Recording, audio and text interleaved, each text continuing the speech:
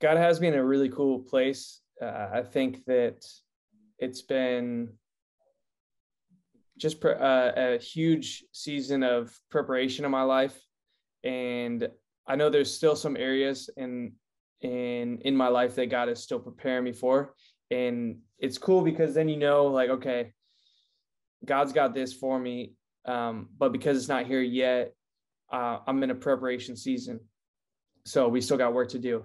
But athletically, I mean, yeah, I still got work to do there, but He has elevated my platform, my brand and my image, and it's been I'm just super thankful, man. I it's been a long time, trying to get to this point and believing that I can do it after failing several or countless times. Mm. So I think that God has me in a place right now where He wants to use me.